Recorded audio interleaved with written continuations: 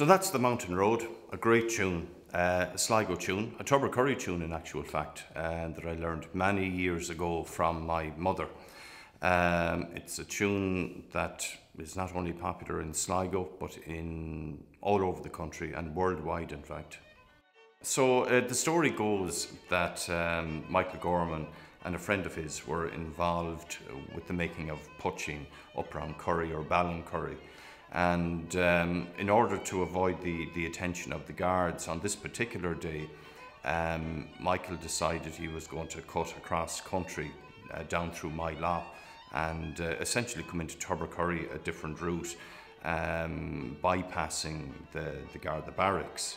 So on his way down the road that day, he had a moment of inspiration and he composed this tune in his head, and he called it after the route that he had just travelled on, which was the Mountain Road.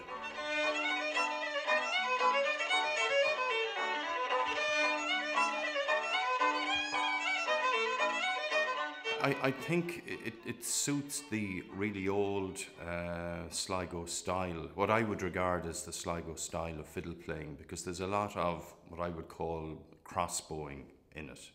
And for example, in the first half, it would go.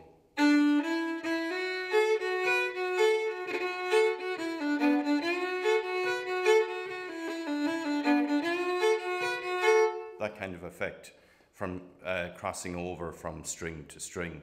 And you know, my memory of Fred Finn from many years ago, he played a lot of tunes like that he learned from his father, Mick Finn. I spent quite a number of years on the Mountain Road in National School, as it so happened. And I mean, South Sligo is such a beautiful place.